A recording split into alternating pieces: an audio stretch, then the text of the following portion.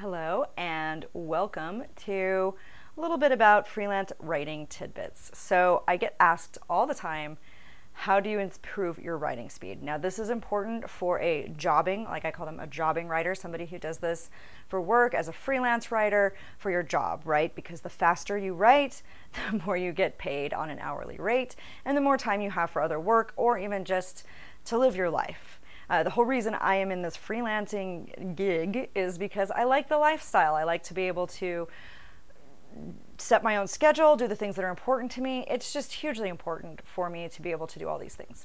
So as a result, like writing fast is huge. And I get asked all the time, how do you improve your writing speed? So I have six things. The number one thing is to practice. So the faster, if you want to write faster, it's practice. It's practice. Nobody likes to hear that. But the more you write, the faster you'll be, right? You'll get used to, your fingers will get used to writing faster. The more you practice, the more you think about it, the more you think in terms of how do I set up my articles? How do I write my articles? Just the more you do it, the faster you'll be. So that's my first tip, but I know that you want more concrete tips than just let's just write fast, let's just practice and we'll write faster. So here are 5 things that I find helps me with faster writing. First of all, a little bit of training. Now you don't have to go through an entire journalism program like I did. That's not what I'm talking about. But what I am talking about is sometimes it does help to have some training. You can go to a basic writing class. You can use a course. There are plenty of online courses that can help you with basic writing. So really think about that. These kinds of things can help you move forward, get a little bit faster, and understand the basic structure, right? Because a lot of the time we don't understand technique. We don't understand effective composition. So getting a little bit of training, going through a little class, doing a little course can really help you hone in on what you might be missing when it comes to writing. Because really a lot of the time it's about structure and mindset, especially as a freelancer, especially as somebody who is doing this as kind of a job. Next, read. Most writers, as you probably know, are voracious readers. Become acquainted with different styles. If you specialize in a subject area, which many freelancers do, find out more about it. Find out how it's tackled by other writers. You do want to develop your own voice and style, but you need to read. You need to understand, okay, how do people organize these things? What are the important points that I want to include? And how do I move forward, and how does this niche operate? So once you know those essentials for covering your subject, writing about it becomes much easier. In fact, you write faster the more you know. One of the reasons why I encourage folks to choose a niche, well, it helps you get paid more, but one of the reasons why I encourage folks to do a niche is because you can also learn the knowledge, and once you've specialized in that knowledge, it becomes easier to write about that and everything flows, and then before you know it, you're writing faster. Now this next tip,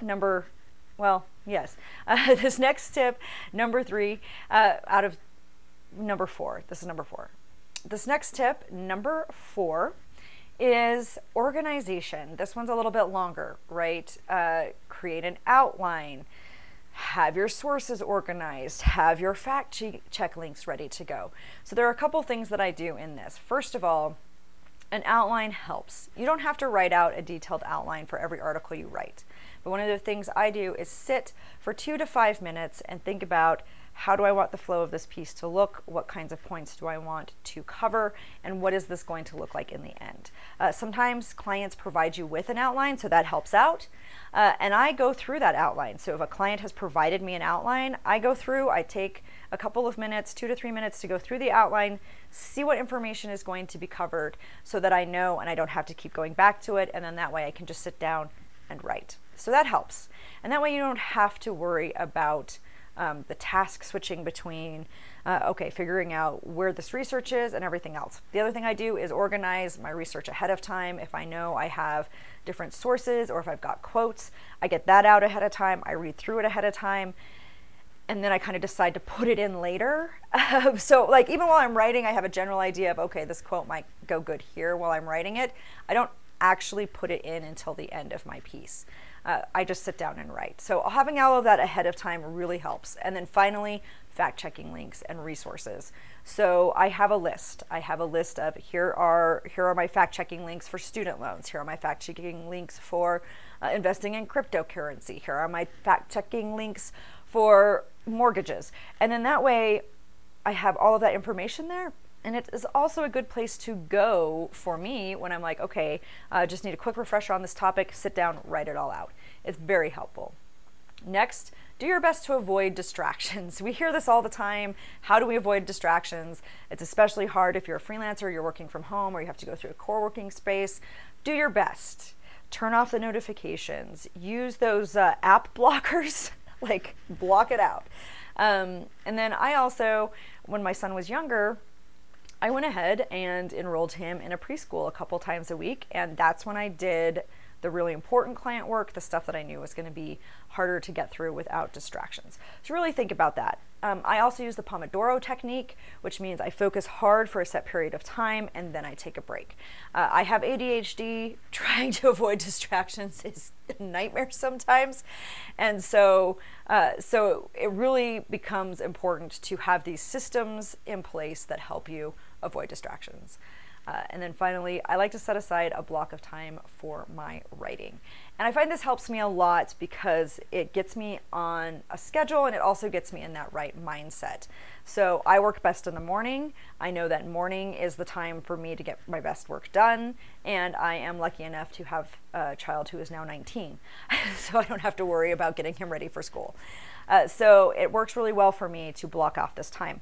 And it's blocked off when people try to go into Calendly and make an appointment with me. They cannot make an appointment with me during my blocked off writing time. And I have that blocked off 3 days a week, specifically for client work. And that helps, one, helps me avoid distractions, and two, lets me know this is your schedule, this is part of your writing, and then I just get in and get it done. So knowing that I have this time and that's the time that I work on client work really helps. And it helps too that I schedule which articles I'm going to write that day. I can look at that ahead of time and say, okay, for my writing block of time tomorrow, I'll be doing X, Y, Z. And then I can sit down, I know what I'm doing, pull up all that research I talked about, that organization ahead of time to lay the groundwork, and now I can sit down and write. And finally, write all the way through. I find that writing it straight through first, get the word on page, so go through, write it all first. Next, go through and say, okay, I've got quotes. If you have quotes from sources, I'm going to put the quotes in here. This is where the quotes go. So I add the quotes in after I've written the piece. Then I go through, edit it all, make sure, do the proofreading, do the editing, make sure it looks good, kind of go through. And then finally, I add the fact-checking links. So this is why having a niche and reading a lot and understanding your subject matter becomes super important, because you can write it all down and you can get it all out there and then add all of these other things that your editors are going to ask for. You can add those later at the end. But it's just much faster if you can just sit down, get it all done, and not have to do it in between. So anyway, those are my tips for writing a little bit faster. If you're a freelancer, did you find them useful? What kind of tips do you use to write faster? What is your go-to method for writing faster?